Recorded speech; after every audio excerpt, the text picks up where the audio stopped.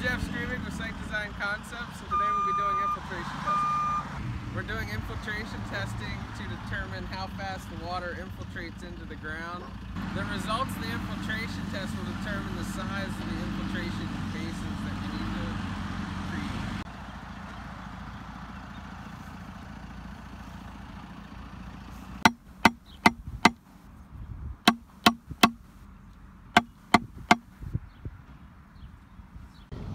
So I've set two pipes.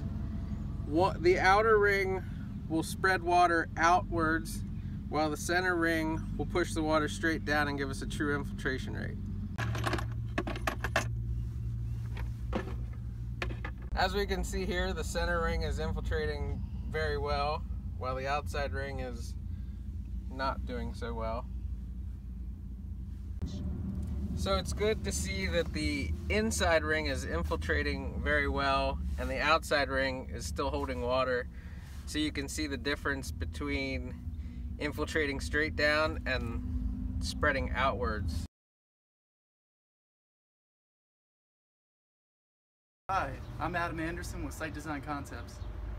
We complete infiltration testing to determine where it is most feasible on the site to do infiltration and stormwater management for volume controls.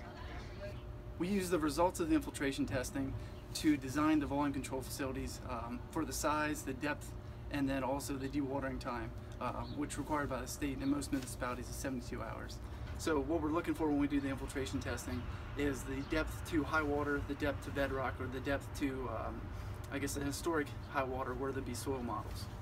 And then we'd have to maintain 24 inches between the top of the landing zone and the invert of our infiltration facility to ensure that there's adequate depth for the infiltration for the water to pass through the soil and to meet PA/DEP requirements for volume controls.